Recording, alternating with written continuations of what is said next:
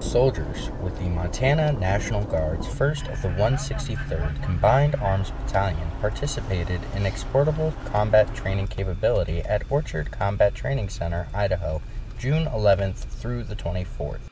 Soldiers were able to get hands-on training in a deployment-like environment. The fact that we can get out and exercise our equipment is absolutely critical for us. The fact that the environment has wreaked havoc on some of our equipment in certain ways. We need to know how it'll impact our equipment if we are to go downrange, and work ways to mitigate that to ensure that we have all of our platforms operational, whether it's dust, whether it's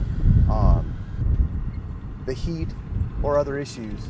We need to learn how to ensure that we prepare our equipment properly so that it's ready to fight when we are. Battalion Commander of the 1st of the 163rd, Lieutenant Colonel Corey Swanson, talks about objectives and accomplishments for this training. Our main objective for this event was to have trained platoons and trained companies for their, what we call their mission essential tasks, their key, most important things that the Army says they have to be able to do. And so this was designed to give each of our platoons and each of our companies multiple repetitions at doing their mission.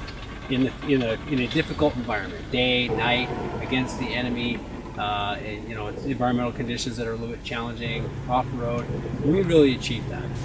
I think in addition to that, things that we also achieved is we had a really good opportunity to exercise our command and control system, our staff planning system. Our medical support has been outstanding. Our logistics support has been outstanding. So each of these systems, we were able to synchronize them in support of our unit, as well as add stressors to them to make them better. I really feel like we accomplished all of our objectives at this event. Soldiers also had a chance to reflect on their training experiences. Pretty solid training out here. I felt pretty good about it.